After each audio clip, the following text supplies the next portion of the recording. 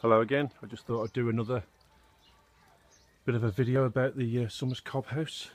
This is obviously we've done quite a bit of work over the last few months. We've got a bit of a roof up just with a bit of a damp proof membrane that I've been using to cover the cob up most of the year.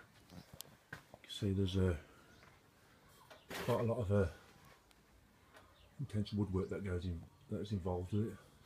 Took a lot longer than I thought. It probably took 3 days to get just this bit up, a little rail round the top, which I fixed down with M8 all thread and drilled it through. I'm just putting a little bit of a rail across the top of there now so that I can continue this bit.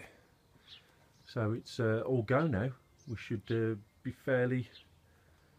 getting fairly close by the end of this year, I think. There's me sub-bench, you can see it's a bit of the overhang there. We've got an overhang of just shy of 1 metre around there. We're doing a little bit more on this side because this side we get a prevailing wind, so most of our rain comes, as you can see down there. We've got quite a bit of just over 1 metre of hangover, yeah. But yeah, it's coming on really. Just got to get this on. Order my shingles, my wooden shingles. I think we're going to use Larch, as most of the wood that we've used so far has been Larch.